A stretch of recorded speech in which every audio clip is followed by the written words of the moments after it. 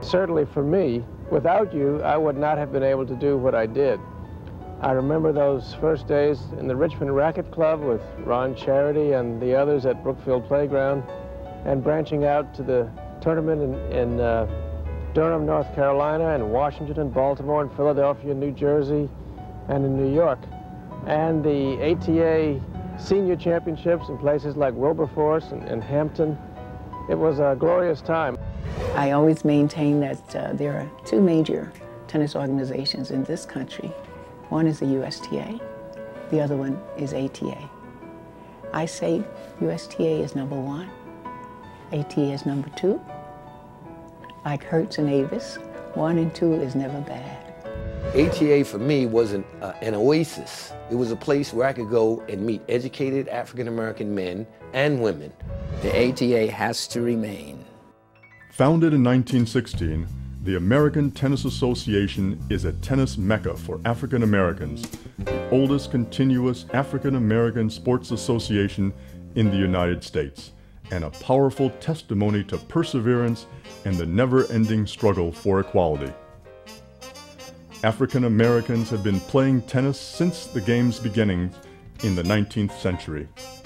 As early as 1898, Reverend W. W. Walker sponsored a tournament in Philadelphia. Edgar Brown was an early pioneer, credited with the creation of topspin and aggressive baseline play. Mother Soames was the first prominent African-American coach, teaching the game on a single court in Chicago. But the tragedy was that in tennis, all white didn't just mean court attire.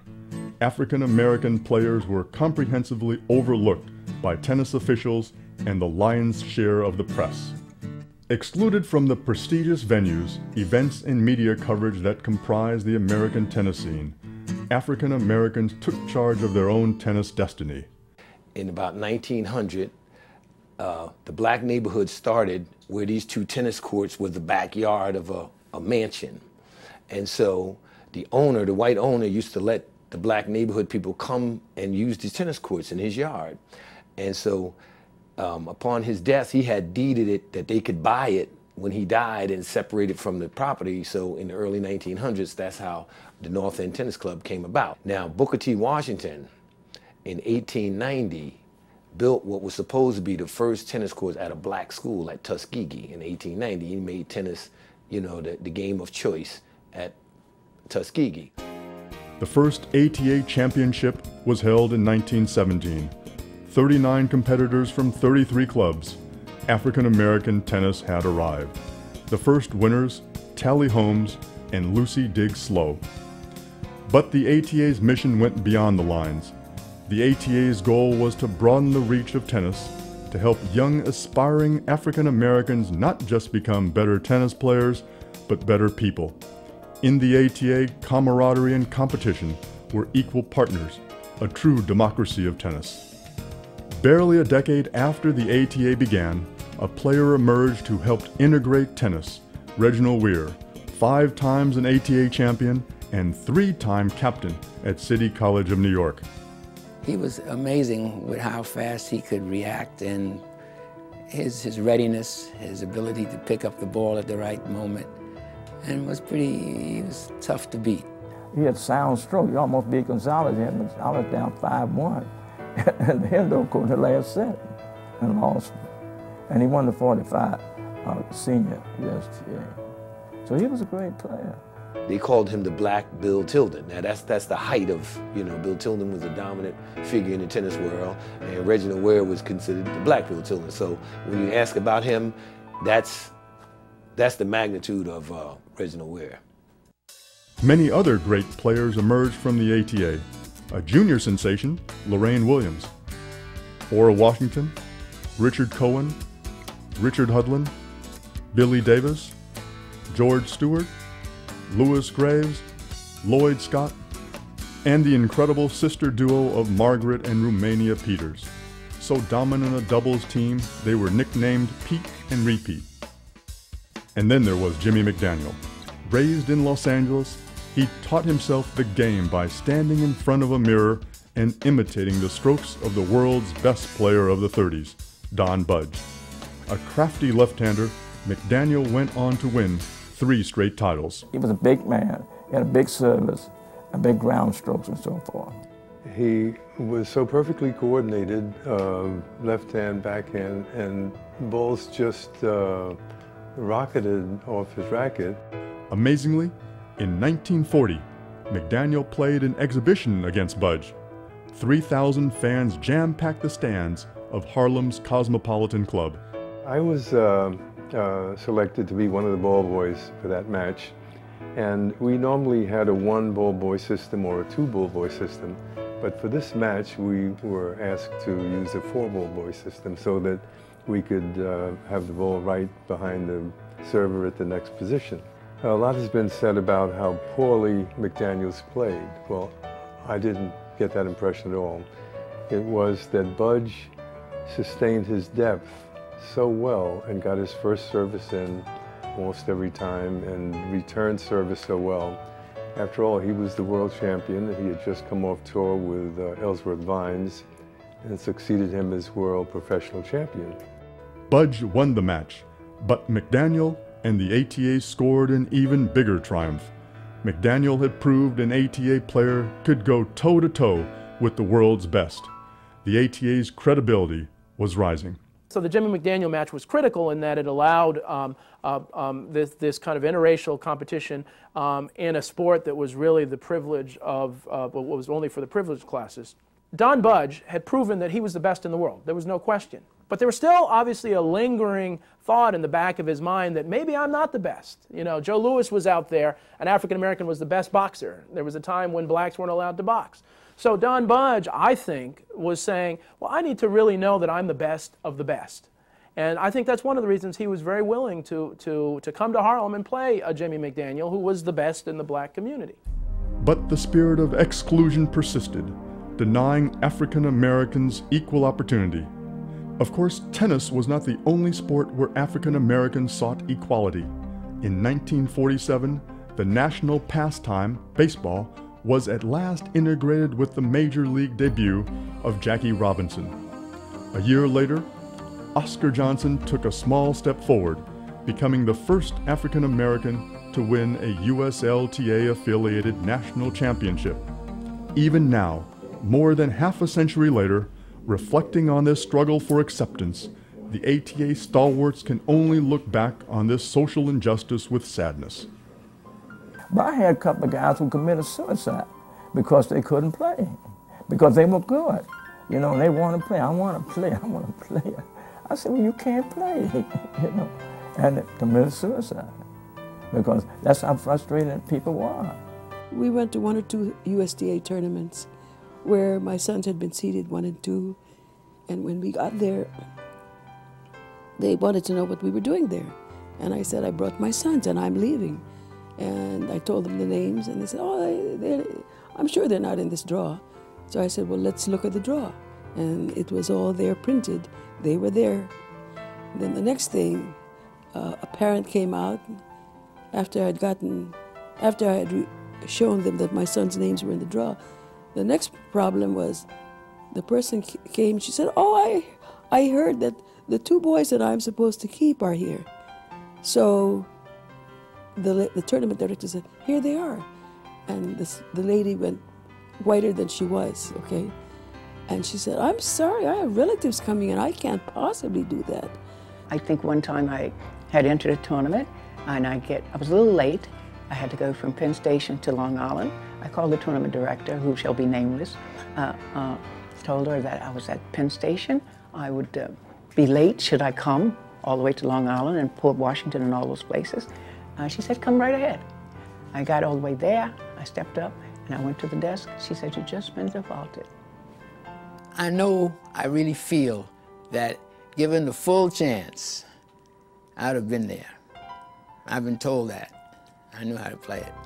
The important things about the story of the American Tennis Association and black tennis are the scars, the emotional scars that remain with many of the folks who were denied access to a sport that they loved and a sport that, that they were incredibly good at. And I think it's important that we provide a tribute to those folks because we know what they went through and we recognize them for what they've accomplished. But the spirit of change was in the air. An ATA player was about to emerge who was going to take not just a small step, but instead would make a big splash. Althea Gibson was born in 1927. She grew up in Harlem, a classic tomboy. Gibson excelled at all sports. Receiving her first racket in 1940, she learned the game from a remarkable instructor named Fred Johnson. He helped me in so many ways. As a matter of fact, he helped me in serving, although he's one arm now.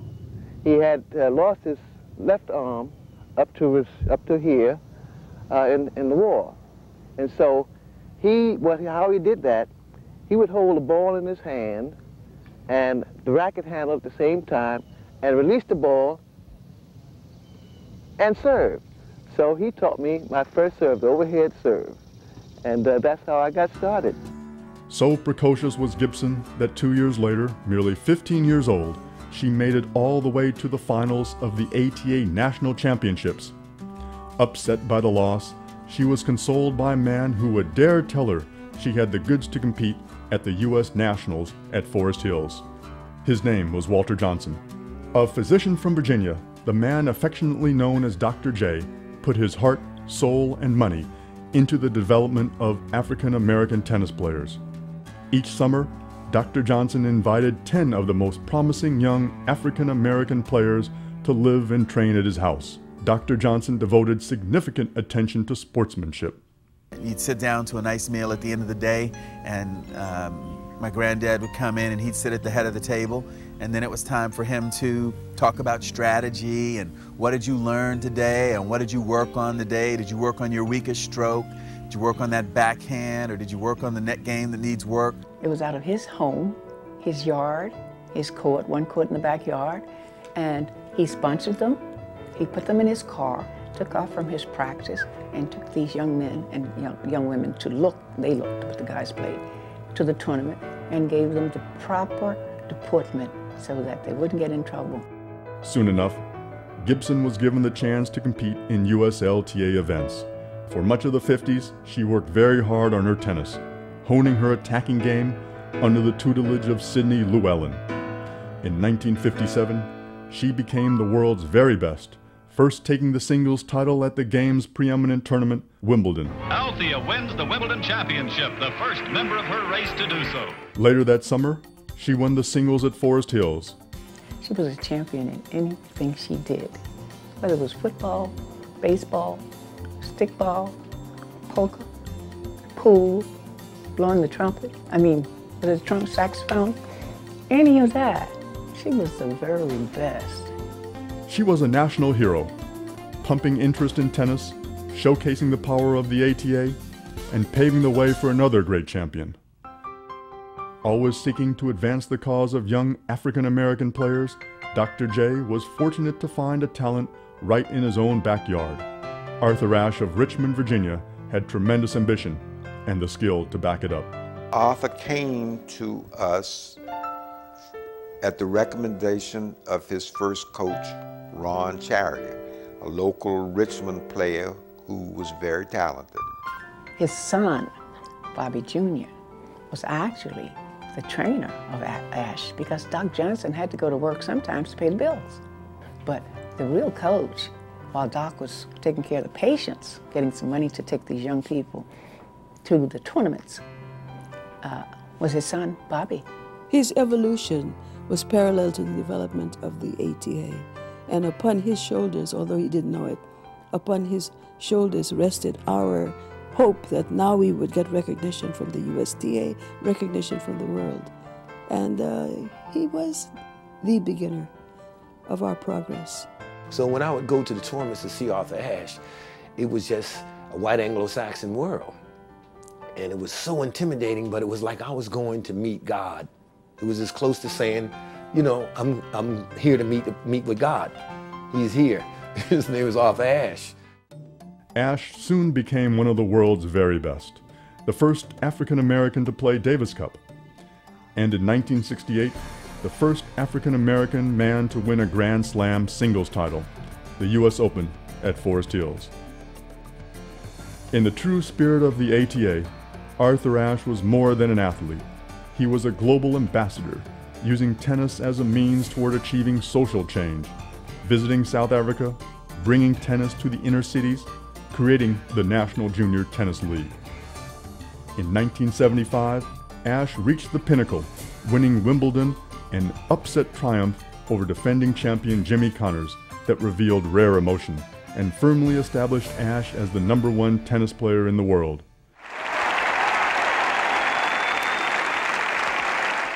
Gibson and Ashe were the trailblazers, and soon enough, many African Americans made an impact on tennis, both as players and coaches, from John Wilkerson to Benny Sims to Rodney Harmon and Malavi Washington, Bonnie Logan, Leslie Allen, and Katrina Adams, Lori McNeil, Zena Garrison, and Chanda Rubin. The ATA has been the catalyst for all of this success and reaped the rewards too. In 1972, the ATA Championship was televised, featuring Art Carrington and Horace Reed, with commentary of this incredible match from none other than Althea Gibson and Bud Collins. Horace and I played in Boston, and it was nationally televised.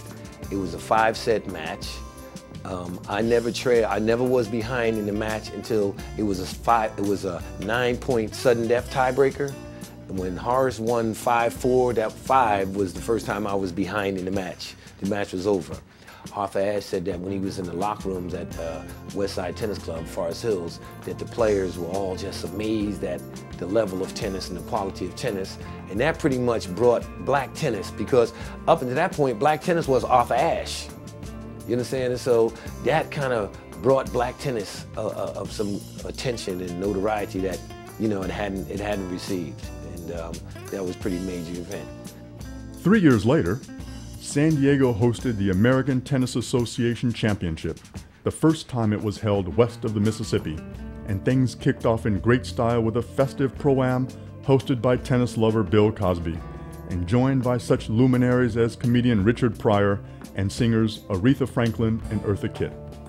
Bob Ryland taught many of these celebrities and recalls those days fondly. Well, I taught Bill Cosby, I taught Barbra Streisand, I taught Dusty Hoffman, I taught Eartha Kitt, I taught Tony Bennett, most all of them, you know. I taught Bill Cosby all over the world, but he didn't want to learn tennis. He wanted to beat me, and he couldn't beat me, so he threw his racket over. He threw his racket over the fence or wherever, with Vegas, Australia, whatever. Bam, goodbye. Because I said, you ain't gonna beat me. But and Barbra Streisand, she couldn't hit nothing. She had no reflex. And so one day I was at Midtown Tennis Club, and I had a fellow who I was teaching. He said, I want to play Barbra Streisand. So I said, okay, I guess Bob, you want to play. So he did Barbara 6 love. He wrote her a letter, said, you'll never be a tennis player, you'll be a singer. And boy, she took her clothes and everything out and went to California and took up with a bunch of cigar. The ATA's legacy, impact, and long-standing quest for recognition have made their mark. Following in Gibson's footsteps, America's James Blake was taught to play in Harlem and has emerged as a player of distinction, a Davis Cup stalwart who finished 2006 as one of the top 4 players in the world. Serena and Venus Williams are international superstars, winning numerous Grand Slam titles, each rising to the #1 ranking and featured on dozens of magazine covers and television broadcasts. Breaking ground with every step they take, in 2001 the sisters took on one another in the US Open Final, the first Grand Slam final played in prime time, carried live on CBS, and aired to millions of homes across the globe. Yet as high as these two have soared, each is exceptionally grounded. 2007 marked the 50th anniversary of Althea's great triumph at Forest Hills. Venus Williams truly appreciates the many talents of Althea Gibson. She was amazing. She did everything. She sang, she played golf, she just did it all. She was a real true talent, and you know, the world was really blessed to have her in it. The ATA has been a grand success. As Arthur Ashe titled his book about the history of African American athletes, it's been a hard road to glory. The journey has been difficult and challenging with many ups and downs, but through it all, the ATA has kept its eyes on the prize. Its commitment to communities and recreational tennis always top of mind. I'm a definite believer in community tennis. Whether it's white community or black community, you don't need to get lost in what color it is. Community is what's really all about, and that's what the ATA was all about. The national organization is just a small reflection of what the local clubs are. Not a big picture. The national organization was a small reflection of what went on in the neighborhoods, and so my life would not be what it is without the ATA. Its ability to nurture juniors are cornerstone, providing aspiring tennis players with valuable life lessons that go far beyond the lines of the court. And most of all, the ATA is about friendship, using tennis as a way to bring people together and form a community. One of the challenges that we have is that young people out there in our urban, especially urban and other communities, don't have access to tennis like other communities. One of the interesting things about the ATA and breaking the barriers is that it was as much a story about breaking class barriers as it was about breaking racial barriers. It's a critical time in tennis history in the black community. Many young folks who have a lot of talent don't have the financial means to play the tournaments necessary to get on the radar screen of the USTA. So the ATA plays an important role in helping to groom those students and provide some financial backing so that they can become the champions of the future. From the days of Edgar Brown and Mother Soames, on through to Reginald Weir and Ora Washington, Jimmy McDaniel and Dr. Johnson, Althea Gibson and Arthur Ashe, Zena Garrison and James Blake, Venus and Serena, and on into the future. ATA will continue to persevere. It knows no other way.